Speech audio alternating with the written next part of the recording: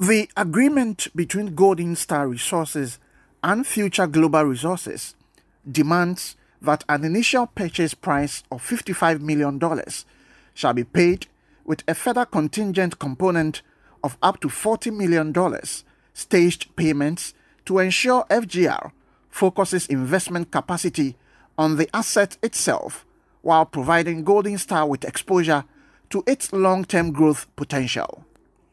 Golden Star, however, says operations will continue at the Prestea underground operation, which includes the use of Alimak mining on 24-level and long-hole open stooping mining activities on the newly developed 17-level. The sale, according to the company, strengthens Golden Star's balance sheet and allows them to accelerate the growth and development of the large resource base at the Wassa mine and increase exploration activities in the wider Wassa HBB project area. Following the satisfaction of the closing conditions in the agreement, including obtaining the required government approvals, the transaction is expected to be complete not later than September 30, 2020.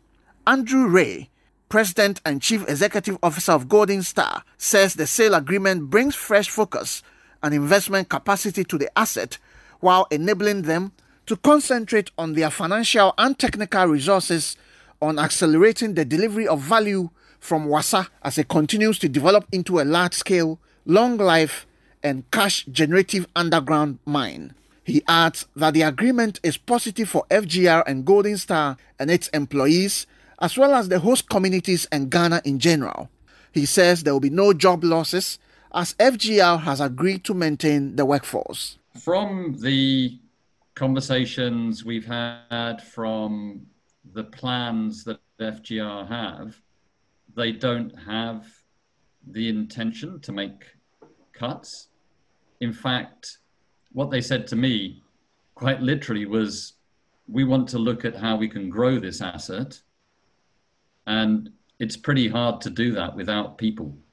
So they want to retain the mining skills in the business and then use those to help the business continue with the plan that we had for it. You know, you all know the mine a year ago, the mine was struggling and it needed a clearer plan. It needed some investment, and we've been doing that. And I think FGR coming in can see that plan makes sense. They can see the value in continuing to do that. So that is what they have communicated to us in terms of their plans, to look at carrying on what we were doing and exploring other opportunities for growth. On environmental challenges and sustainability, Mr. Andrew Ray says FGR and its parent company, Blue International Holdings, are committed to sustaining the gains made. For us as a business, we have a real focus on our environmental liabilities, and we're fully compliant with all of those. I mentioned GSOP, that's a critical part of that as well, of rehabilitating the ground that has been disturbed from mining.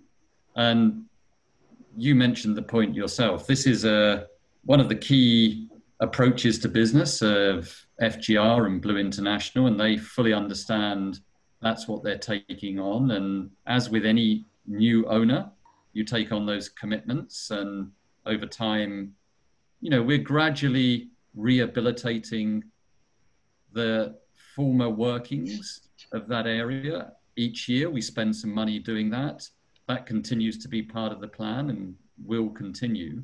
So I think, you know, there's been very, very detailed diligence over the last 2 to 3 months where they've been doing their work, so they really understand the situation. Hi guys, I hope you enjoyed this video.